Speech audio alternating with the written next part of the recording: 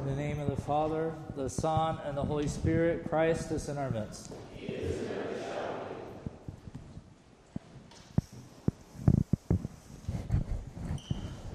A couple weeks ago in prison, I ran into an inmate that I hadn't seen in a while, and we ended up in a long conversation.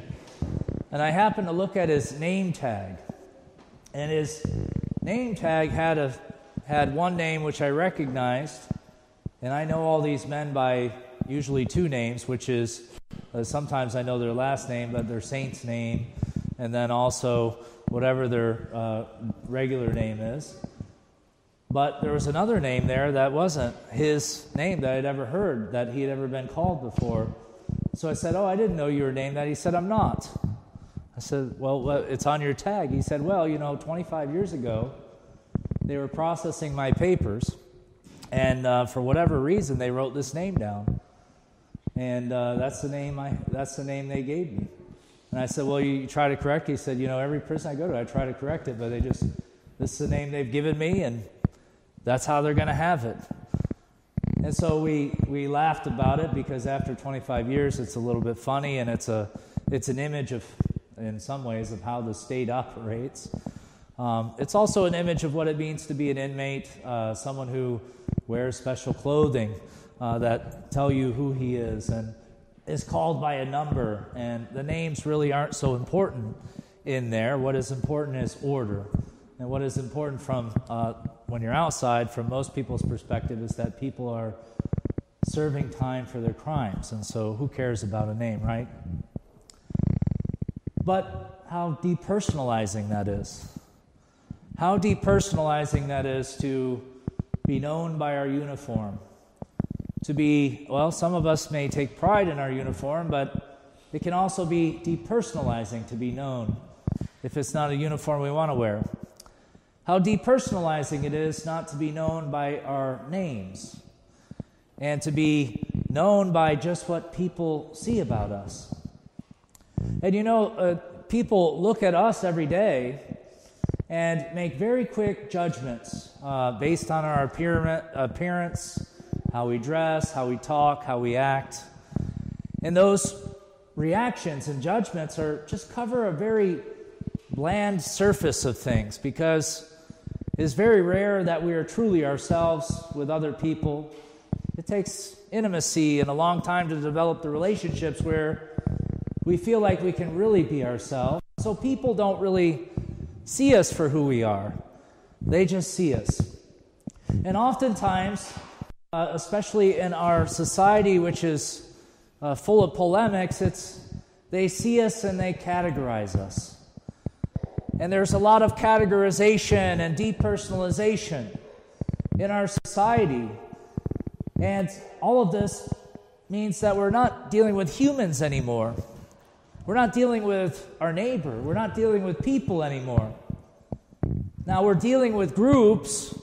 We might have the quote-unquote leftists, or the quote-unquote alt-right, or we might be dealing, those are political, but we might be dealing with losers or winners, or all sorts of different ways that we categorize people and put them into little boxes that fit neatly in our minds. And of course, in relationship to them, we never come to know them. We never may come to know them. And maybe you've had the experience of getting to know somebody and then after a while saying, you aren't who I thought you were. Usually it's, you aren't as bad as I thought you were, especially for all you guys. Some of you were as bad, though. No, anyways. The point being is that that's human nature. It's normal, it's natural, and it's something that we have to fight against. But in our society is one that is often full and filled to the brim with depersonalization. To tie it to today's gospel, today our Lord sees a woman bent over for 18 years who was bound by Satan, it says. And she apparently attends the synagogue and lives her life as someone who would have this inability to stand up and inability to really look up. In a way, she's an image of all of us. If you want to say that we are bent over by sin, or that our eyes are constantly focusing on the ground, or nowadays, I guess, our cell phones. But that she is turned down, and that our Lord says in the end that this is caused by Satan. We also know of people bent over caused by arthritis and their own physiology. But either way, this makes her the person that's bent over, the sick person, the invalid. Some of the fathers say that in many ways, when you saw her, you would think she was a monster. Know how cruel children can be. When they see disfigurement, they see it and they turn away, and they want to know from their parents how they should respond. And oftentimes their responses seem very cruel. Well, St. Nikolai Azicius says this was the response people had to this withered up tree of a woman. And so, of course, that means there wasn't a lot of intimate relations there. It means that she was isolated.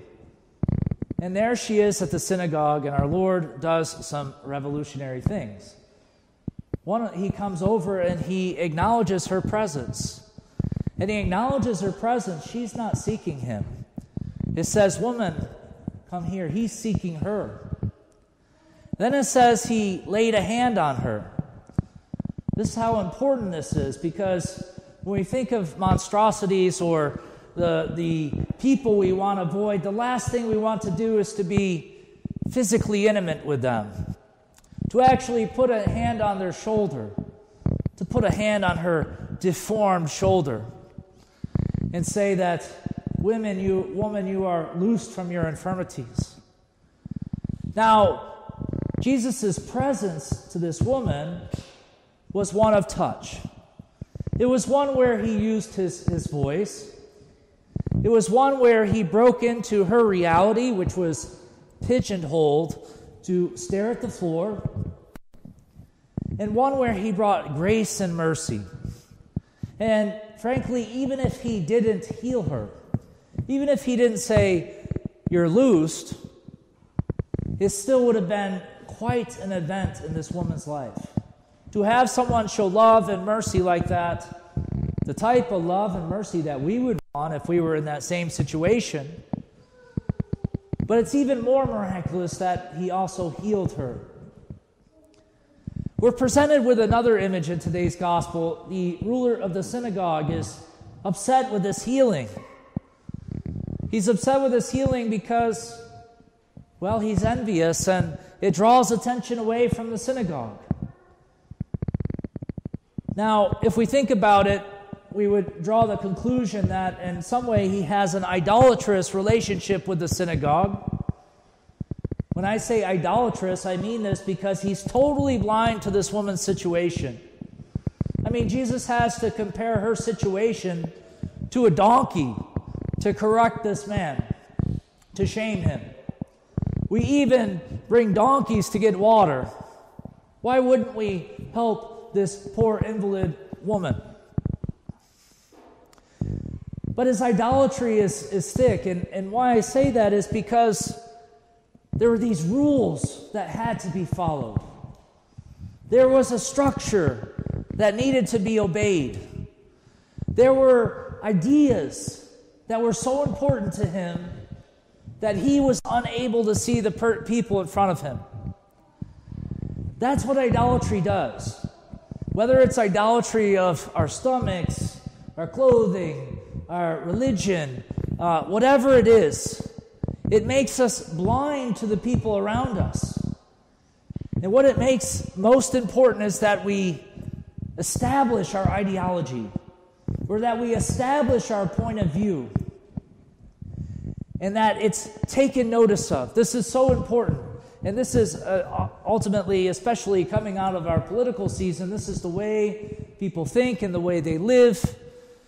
And it goes throughout their whole life. And idolatry is very subtle. It's very rare now that we see people bowing down to golden statues like they did in the time of Nebuchadnezzar. It's very rare where we could have the three holy youths who could reject this and say, well, that's a golden statue, it's not God. Our idolatry is very subtle. Sometimes it can be idols like fasting, which is something the church commands you or asks you to do. Sometimes it can be the idol of our ideology, our political ideology. Sometimes it can be the idol that people should pull themselves up by their bootstraps. Or the idol of leave me alone. I've done enough in my life. There are a multitude of them, subtle attitudes that come out, and for us oftentimes very much more important than the people around us. And what the people around us yearn for is someone to reach out and to be comforting, to be loving. Whether it's because they're physically deformed, emotionally deformed, or because they have sins, we all desire intimacy. We all desire to be able to kind of let our hair down, so to speak, and to somehow be with other people and not be judged, not be corrected, and not have to fit into a mold. And that's ultimately what Jesus provides for this woman, and it's very offensive to the ruler of the synagogue. But it's offensive because of his idolatry. So for us as Christians, in imitation of Christ, we have to be mindful of what we are idolatrous of and repent of those idols that we hold so sacredly. There's nothing wrong with eating, but there is wrong when you make your belly the god. There's nothing wrong with fasting or the church or any of these things which we set up, or even our political points of view. There's nothing wrong with that. It's only when we exalt them above other people in order to categorize and condemn and depersonalize them that they become problematic. Like Christ, we need to be the presence of healing in other people's lives. This always is going to involve humbling ourselves, reaching out to touch others, to speak to them, to be with them in their suffering, to listen to them. And ultimately, this is the challenge of the Christian life, to be Christ-like, to be like Christ was for this woman and so many other people in the New Testament, as we see in his living example. In the name of the Father, the Son, the Holy Spirit, Christ is in our midst.